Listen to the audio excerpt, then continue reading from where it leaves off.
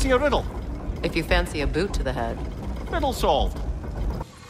Whatever's making these footprints, it knocked over those trees like they were twigs. Be careful. I am always careful. Ha! Oh, bloody hell, you're serious.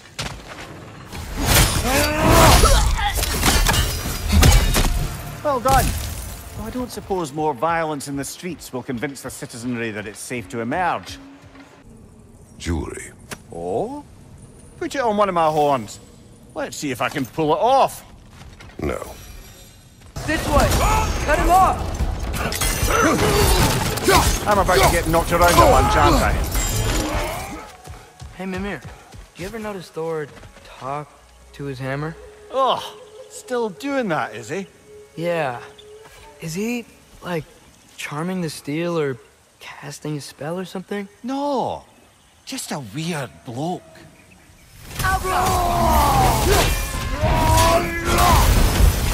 There we are. No more Drogadens, no more Hertha. One less thing to worry about. You worry? Oh, never while you're around, oh warrior of rippling muscle.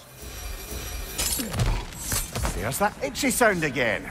Normally, I don't mind ladies whispering in my ear, but this is positively irksome. Anyone ever tell you that you babble when you're terrified? Terrified? I'll have you know I'm at the very most deeply apprehensive. And breaking tension with humor is the sacred duty of a traveling companion. How very dare you! Babbling! Have fun in there? We are at war. Fun does not enter into it. Well, that's clearly a lie. I have to say, quite a nice change of pace helping these stags get home. For a moment, I was worried we'd have to kill them. Yes. You had a plan to kill it if it had attacked, didn't you? Yes.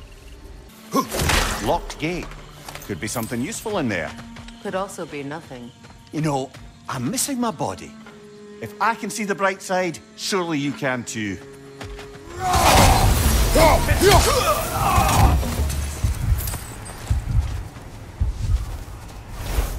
This is truly thankless work. It must be done. I'm sure the civilians we're protecting would thank us. Well, thank both of you. Me, they would just point at and scream. I must say, I think we make a good team. With my brains, Kratos' brawn, and my lady's, Wisdom, magic, ability to tolerate you for long periods of time. I was going to say brutality. That works.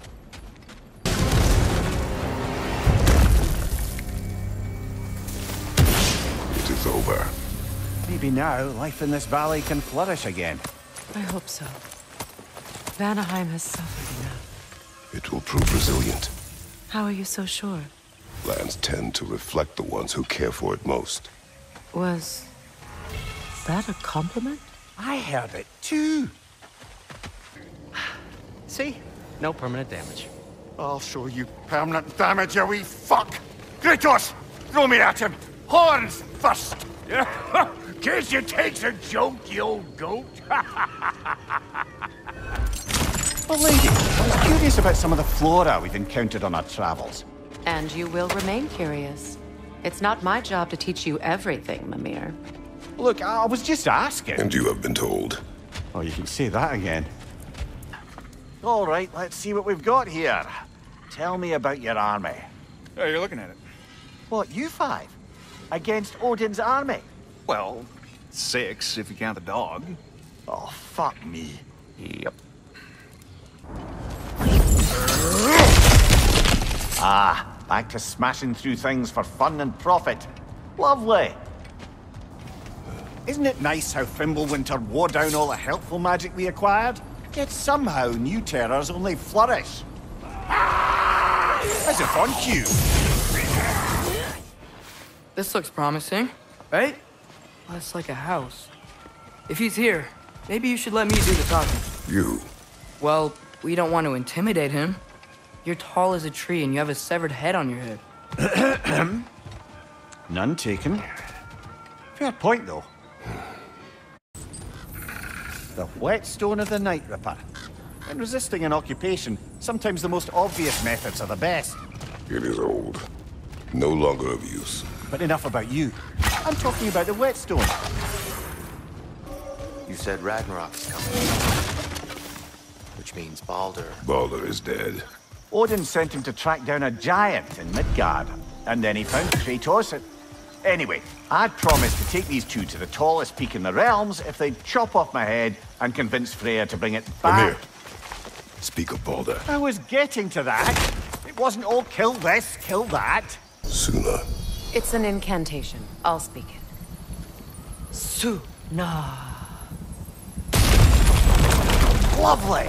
Working together is already opening doors for us. Is he always making puns like that? The oarsmen. Ugh. A monument to conquerors. Made some lovely warships, though. Mimir, you may tell a story, if you wish. Am I preferable to silence at last? A rare day. I'm touched. But since you mention it, that's been one on my mind of late. It goes back to my earliest days, when I had little more to do than observe the mortals who passed through our forest. One summer, a local laird of renowned eccentricity chose to sequester himself with a small coterie of kinsmen and followers. The aim of their woodland retreat was to achieve enlightenment through study and discipline. They took oaths to brook no distractions until they became wise men. Distractions. Aye, women, drink, mostly women. As you can imagine, things deteriorated quickly. By autumn, tempers were frayed and wisdom remained in short supply. One day, I watched as the laird and his brother took their hunt. There they found, at the banks of a river, a lady as fair as any they'd left behind. She pleads for their assistance for fear the currents would carry her off if she tried to cross. The laird doesn't miss a beat. He hoists her onto his shoulders, carries her across, sets her down, doffs his cap, and fords back across to his brother, who is dumbfounded, can't even bring himself to speak. The day stretches on, the laird carries on hunting, and his brother quietly gnashes his teeth down to powder. Finally, the dam breaks. "Brother," he cries, "how could you do it after everything we've sacrificed? How could you break your vow like it was nothing, carrying that lass on your shoulders like you were a Shetland pony?" The laird just smiles. "Brother, I set that lass down across the river. 'Tis you that carries her still." Oh, I got a chuckle. A rare day indeed.